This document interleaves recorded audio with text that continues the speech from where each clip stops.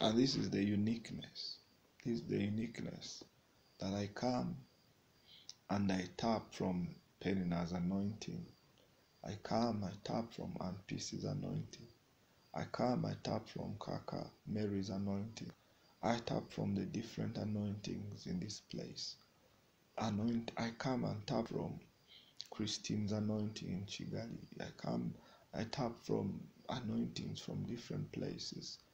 Oh, so when we come, we are blessed and we stay. We tarry. We tarry. Tarry. Those who wait upon the Lord shall renew their strength. Glory to God. Have you been blessed this seminar? Have you been blessed this seminar?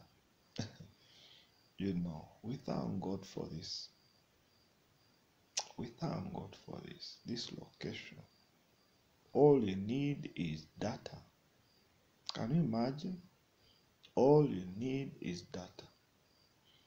We give God the glory. Staying at the feet of Jesus. It's a pillar. Mary found it in Luke chapter 10, towards the end. Jesus said, Mary has found the right thing and it shall not be taken away from her. Some of us have discovered the secret. Staying at the feet of Jesus. That Martha was distracted by a lot of serving, but Mary sat at the feet of Jesus and listened to his teaching. Come, and after coming, stay. Hallelujah. I tell you the truth, there is good food here. There is good food here. God is doing us well here. In the name of Jesus. In the name of Jesus. I woke up this morning and in my heart I was saying, now Lord, what do we talk about today? What do we talk about today? And I just heard the word in my spirit. Wisdom. Wisdom. And so we want to talk a little bit about the pillar of wisdom. Are you excited about it? Hallelujah. Are you excited about it? We want to talk a little bit about wisdom, but we are going to talk about it in a way that you might not have heard about it. We're going to talk about the gaining of it. Are you excited about it? I'm excited. Karoshita. I want you to open your Bible in Ecclesiastes. Ecclesiastes, is that how they pronounce it? Ecclesiastes chapter 10 and verse 10. Ecclesiastes chapter 10 and verse 10. Oh, we give you glory, Jesus. We give you honor, Jesus. Thank you, Lord God, for this day. This is the day that you have made. We are rejoicing and we are glad in it. We thank you because the boundary lines have fallen for us in pleasant places. We thank you that we have a delightful heritage in the mighty name of Jesus. Now, listen to this word of God. It says, if the axe is dull and the man does not whet the edge, he must put forth more strength, but wisdom helps him to succeed. You see that? That is enough word, don't you think? I'm sure all of us want to succeed this year. Don't you? I want to succeed. I want to succeed. At my workplace, I want to succeed. in the ministry. I want to succeed as a father. I want to succeed as a husband. I want to succeed as a pastor. I want to don't you? I want to succeed. I don't know about you. I don't want to just be a statistic. I tell you the truth. I don't want like the upper room church to be one of the churches, just a statistic that there are this number of churches. I don't want this church without walls to be, one of those online. There are too many online platforms.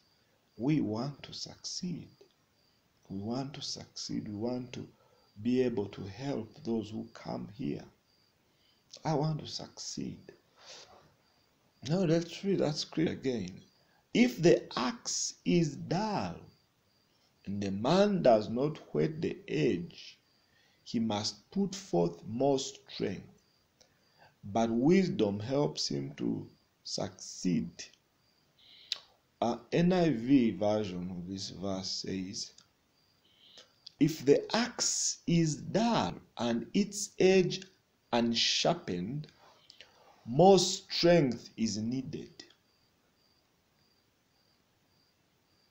But skill will bring success. You see that? The axe is, I want you to see yourself as that axe this morning. Actually, there is a scripture, I was reading about it yesterday. I think it is in Jeremiah chapter 52 or something. It talks about how God was speaking to Cyrus and told him that you are my battle axe. You are my battle axe. And if my notebook was nearby, I read that scripture, I wrote it down. You are my battle axe.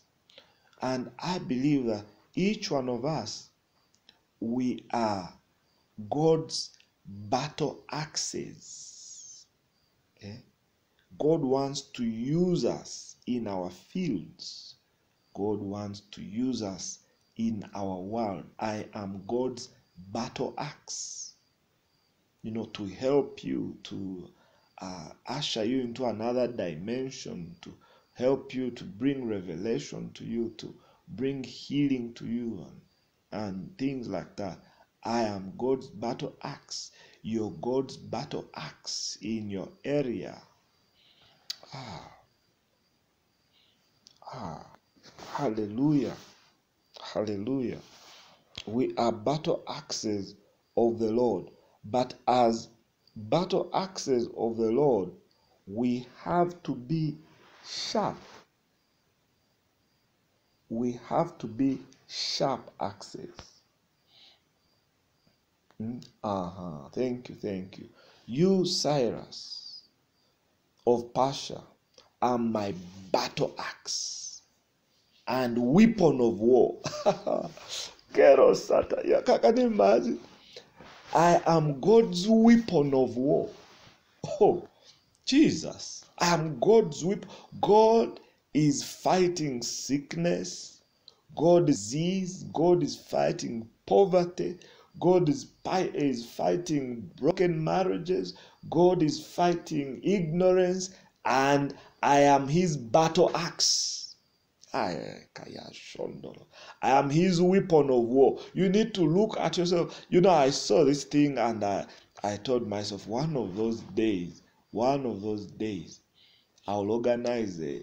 start organizing a conference. And we shall either call that conference battle axe or sharp axe. I don't know, but it will have axe in it. Just note that. You will hear about it. Hallelujah. If the axe is dull, its edge is unsharpened, more strength is needed, but skill will bring success. I wrote in my Bible, I was reading this verse and I wrote something. I wrote there a note. I want to read you the note I wrote. I said, this is it. This is why in every area that God has called us, we must keep studying, we must keep praying, we must keep trying out things.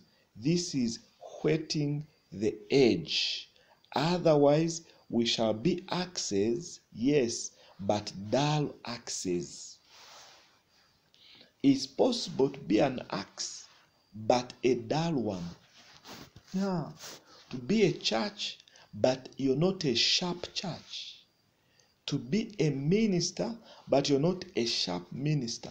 There are different people that are preaching, but you can listen to one and say, this is a sharp preacher. Do you get this? I believe that in this upper room we have some really good preaching, some really good teaching. Don't you think? We have some really good preaching and teaching. You know, it does not just happen.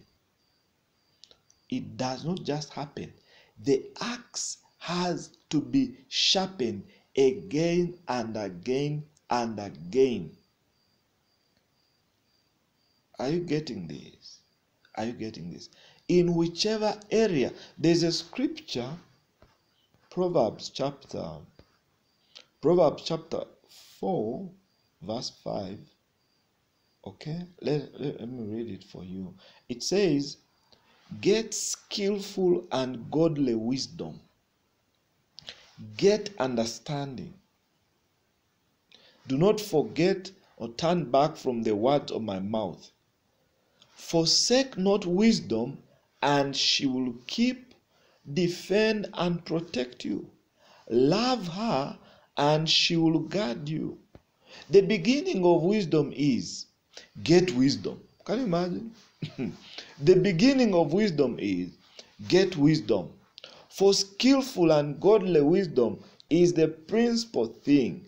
And with all you have gotten, get understanding. Verse 8. Prize wisdom highly and exalt her, and she will exalt and promote you. She will bring you to honor when you embrace her. She shall give your head a wreath of gracefulness, a crown of beauty and glory she will deliver to you. Hear, O my son, and receive my sayings, and the years of your life shall be many. This is wisdom talking.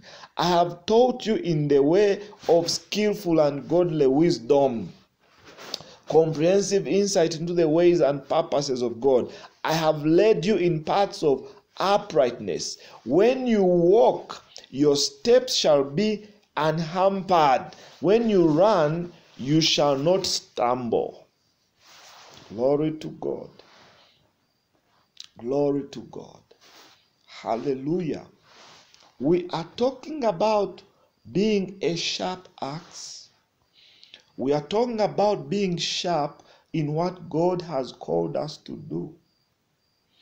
And for us to be sharp, the Bible has told us wisdom. When we are acquiring wisdom, we are sharpening ourselves as God's battle axes. Are you with me? It says, get wisdom. The beginning of wisdom is get wisdom. James 1:5 says, if any man lacks wisdom, let him ask of the giving God, who gives to everyone liberally and grudgingly, without reproaching or fault finding, and it will be given him. If anybody is deficient in wisdom, let him ask of the giving God. Proverbs 2:6 says, for the Lord gives skillful and godly wisdom, and from his mouth come knowledge and understanding. I tell you, you need wisdom. I need wisdom. I want us to agree on that matter. You need wisdom. I need wisdom. We know. The Bible says, if the axe is dull and the man does not wear the edge, he must put forth more strength. You know, if you don't have wisdom, you'll use a lot of strength and have little results. Yeah, I tell you the truth, there is praying for the sick and you use a lot of strength and you don't get results. But there is when you sharpen your edge with wisdom. There is when you study to understand this thing. Then when you are ministering, you minister with wisdom about that area. That's why we have all these different schools. That's why we have the spiritual foundation course. That's why we have the healing schools. That's why the pastors in the upper room churches, they are undergoing a course. They're undergoing a course. And I'm concerned when I notice that some of them are not studying or not showing themselves to study. It's possible that they could be withdrawn from the game.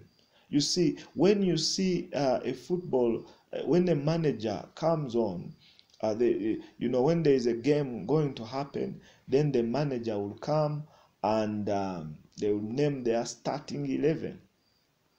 And sometimes you expect a certain player to be on the starting 11, and that day they are on the bench. And when they ask the manager, but you have this star, but why is he on the bench? The manager will tell you that he did not show himself to be fit during training. We didn't like his attitude on the training ground, or he suffered some kind of injury on training, or he's not fit enough to play. And they put him on the bench. Yeah. So sometimes I withdraw ministers from the game. Yeah. I do. I withdraw ministers from the game. If I see that you're not giving a good account of yourself on the training ground, I withdraw you from the game. Because when we come to the actual game, we have to present battle axes that are sharp. Is this making sense? Are you getting this? God wants to have battle axes that are sharp. That are sharp in every area that God has called you. You need to seek wisdom, child of God. Wisdom is the Bible says wisdom is the principal thing. In all your seeking, seek wisdom. Seek wisdom. Invest. There's a scripture in Proverbs. It says, buy the truth and sell it not.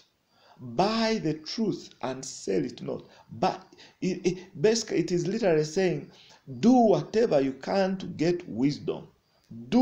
Spend whatever you can to get wisdom. Yeah. Read around your area. I do a lot of reading around the area of wisdom or of healing. Yeah. It is not. There was a time when I prayed and fasted, 40 days, 20 days. Wow. There's a time I did like 80 days and what? A time I literally fasted and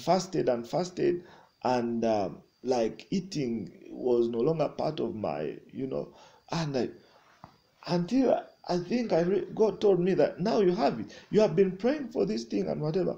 But I had to now add something to the prayer and fasting. I had to study. And see how this thing is done. Are we together? Right now, I have been thrust into this church planting, and I now have a church that I'm pastoring, and what? You should know. I wish you could know that I spend hours and hours studying studying, writing these things, coming up with these things, writing, thinking, reading, studying. I'm studying from the best. I'm studying from Doug Hayward Mills. I'm studying from Rick Warren. Right now, we're studying from Rick Warren. I'm studying from, David Yogicho. Whoever has made it in the field that I find myself in, I am now studying from them, because I just don't want to be just an axe. Life is too short to waste it. Life is too short. I don't have too many lives to pastor this church. I don't have very many opportunities to pastor this church. So when God brings people to me on a Sunday, I want to be able to minister to them with excellence. I want to be able to this church that God has given me, pastor, I want to be able to grow it. I want to be able to whichever area that God has put you, child of God, see yourself as a battle axe. See yourself as a battle axe. You're not just a businessman. You're not just an administrator at the workplace. You're not just a manager. Like you just wake up, go sit at a desk, go home, wake up, go sit at a desk, go home. No. We are kingdom fellas. We are kingdom material. We are people who are pushing the kingdom agenda. We are pushing the kingdom agenda. The Bible says, of the increase of his kingdom, there shall be no end. We are God's agents. We are God's sales representatives. I usually like to call myself, I say I'm a sales rep for the kingdom of God. There are these groups you find yourself on, and then they have a certain day when they are advertising, and people are saying, I sell curtains, people are saying, I sell shoes, I sell what, and I usually come in and I say, I am here also. I am a sales representative for the kingdom of God. We deal in a number of things in our kingdom. We deal in healing. We deal in miracles. We deal in salvations. And the thing about our kingdom is that you buy without paying. And our business has been going on for the last 2,000 years. It's a very prosperous business. Hallelujah. I'm a sales rep. I'm a sales rep for the kingdom of God. And wherever you are a sales rep. And you have to be good at it. You have to be good at it. You have to be good at it, because there are people who are waiting to put us down. I tell you the truth. There are people who hate you. There are people who, just because you follow Jesus, there are people who hate you. There are people who are waiting for your downfall. There are people, they just even don't know why they hate. There are some people, when I was doing masters, there are some guys in the department, they hated me. They even didn't know why they hated me. But later I realized why they hated me. Jesus said, if they hated me, they will hate you. People just hate you. So there are people who hate you and what. So to fight back, you must be the best. You must be the best at what God has called you to do. So that you are literally indispensable. Are you getting this? Are you getting this? If the axe is dull, the man does not weigh the edge. He must put forth more strength. But wisdom helps him to succeed. Skill will bring success. In the area that God has put you, wherever you find yourself, this year, add a skill. This year, add a skill. This year, do some extra course. Yeah, do some extra course. Don't be there and saying there are no jobs. There are no jobs in Uganda. There are no jobs, and you're doing nothing about it. There are so many online courses you can take. There are so many things you can add to yourself, so that when you finally appear on that interview, don't just show papers of I graduated in 2017. Did you add anything? No, I've been there waiting on God, believing on God. What are you doing while you're believing God? What are you doing? Do something. Add some course. My wife is always there doing this online course. She tells you there's now this course. You see her taking some online course and what? Because of that girl is sharp, my friend. She's sharp. That girl, she's so sharp. Now I have to pay her to analyze my work, when I do research and what. The girl, she did some courses in data analysis and what. Now I have to pay her, to analyze my data. She just tells me, bring me, give me your results. I analyze them for you. She's sharp. She's sharp. When the axe is down, the man does not weigh the edge. He must put forth more strength. But wisdom helps him to succeed. Wisdom helps him to succeed. Add some skill, child of God. Add some skill. You wait. You wait. I was telling the pastors, we have that group where we are studying and whatever, and I put there what I'm studying. I put there. Sometimes I open a page in my book. I put it there, and some of them are quiet, whatever. I just put it there. I want them to see those things, so that 5 years from today, when they see me pastoring a church of 1,000 people, 5 years from today, when they see the upper room church being the church being talked about all over the nation, they will know how it started. They will know how it started. Yeah, they will know how it started. Yeah, I want to be a sharp pastor. I tell you the truth. I want to be a sharp minister. I want to be a sharp healing minister.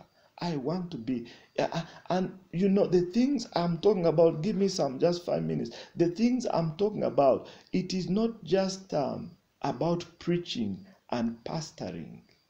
That it is in every area. We've seen that scripture. It says, get wisdom, gain wisdom, get wisdom, get skill. Get skill in whatever area you find yourself. Get skill. Add something. Add value. What we're talking about is when you get wisdom, it will add value to you. When your value increases, they pay more for you.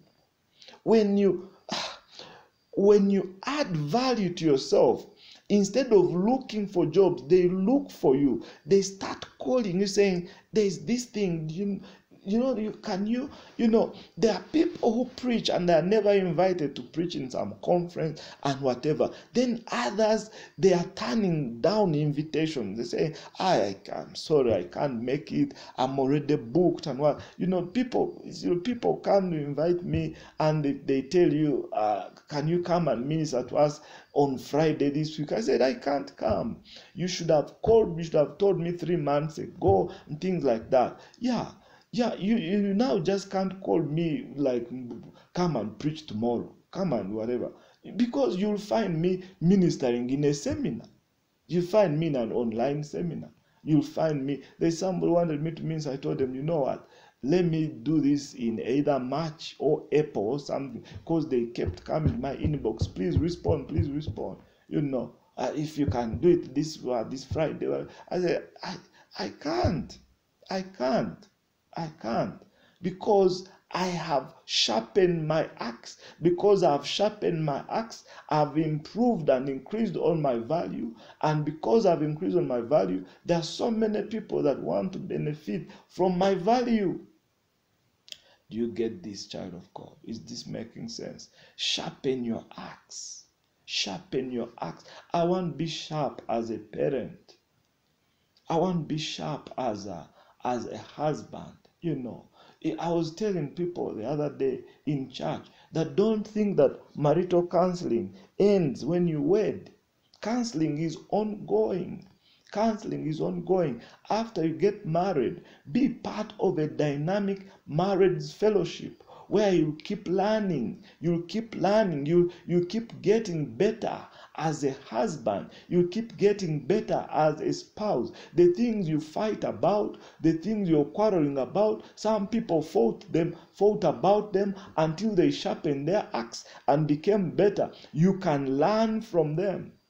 You can learn from them. You know, the Bible says, he who walks with the wise, he who is a companion of wise, he who walks with the wise is wise, but a companion of fools will be brought to ruin. You get this? You want wisdom? Walk with the wise. Walk with the wise. Have fellowship with the wise. Have fellowship with the wise. You know, after we bought our land in Mbarara, and you know, when we identified it, you know, I keep showing like a few pictures to our ministers. You know, the people I take there, you know, to pray over the land, to bless the land and things like that. You know, I told them, I took there one pastor friend of mine and said, you see the kind of people who are on the land and blessing it. Why? The man had just finished paying for their land in Kampala, 500 million, 525 million. They had paid for their land. And those are the kind of people I sharpen myself with. Those are the kind of friends I have, my friend. You know, if you want to fly, if you think you are called to be an eagle, don't start associating so much with chicken. You get what I'm talking about? Yeah, he who wants to be wise walks with the wise. That's why I thank God that you guys come to the upper room, because you have a destiny. You have a destiny, and you're serious about your destiny, and you want to be in the company of people who are serious about their destiny. You know that you are an axe, and you want to be sharp. That's why you wake up every morning 5 a.m. and you're praying and you're listening to the word of God. That's why you are here in the seminar, listening, because you're serious about your destiny. You know there's somewhere God is taking you, and you want to be glory to God. Has somebody picked something? Be a sharp axe. Be a sharp axe. Be a sharp father. Be a sharp husband. Be a sharp manager. Be a sharp preacher. Be a sharp pastor. Be a sharp minister. Get wisdom. In all you're getting, get wisdom. It shall be a pillar for you in 2022. I tell you the truth. It shall be a pillar for you. It shall be a pillar for you. If there is something you can ask for wisdom. And when you ask for wisdom, don't just now stay there. Don't just stay there blank and say, I've asked for wisdom. I've asked for wisdom. Now start reading. Get a book and whatever. As you're reading, God will pass the wisdom to you through that book. Associate with the wise. God will pass wisdom to you through the wise. You know, listen to the wise. Get a tape. Attend the conference. Attend the course. Read the book. What? You know, in all you're getting, get wisdom. Wisdom from God. Hallelujah. I believe this word has been for somebody. Don't you think? I believe this word has for. If the word has been for you, just say amen. Just say it's for me. It's for me. And it will encourage me that I heard from God this morning about what to talk about. Glory to Jesus. Hallelujah. Hallelujah. Thank you, Lord. Thank you, Lord Jesus. We return all the glory to you. We return all the glory to you. Be glorified and be exalted in Jesus' mighty name. Amen.